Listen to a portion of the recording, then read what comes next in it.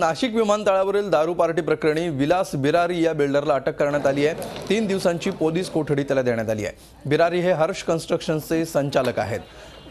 बिरारींनाच विमानतळ बांधकामाचं कंत्राट देण्यात आलं होतं, त्यामुळेच त्यांनी सार्वजनिक बांधकाम विभागाचे मुख्य अभियंता प्रभाकर देशमुख यांना निवृत्तीच्या पार्टीचं बक्षीस दिल्याची चर्चा यामुळे रंगली आहे। बिरारींपूर्वीच दारू पार्टी प्रकरणी 2 जणांना अटक करण्यात आली होती, मात्र या दोघांना जामीन देण्यात आला होता।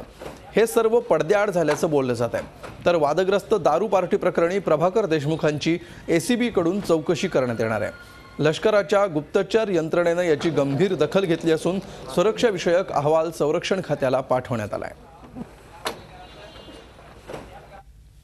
पोलिसांनी मान्य न्यायालयासमोर मुख्यत्वे त्यांच्या कृत्यामुळे सार्वजनिक शासकीय मालमत्तेचे नुकसान झालेले आहे, त्याची हानी झालेली आहे। त्याचप्रमाणे विना परवानगीने त्या ठिकाणी वाद्य वाजवण्यात आले, मनोरंजनाचा कार्यक्रम घेण्यात आला व या संदर्भात पुरावा गोळा करणे आवश्यक आहे। याकरता त्यांची पोलीस कस्टडीची मागणी करण्यात आलेली होती। मान्य न्यायालयाने त्यांना 7 तारखेपासून 3 दिवसाची पोलीस कस्टडी दिलेली असून सदर गुन्ह्याचा तपास सुरू आहे। झी 24 तास रहा एक पाऊल पुढे।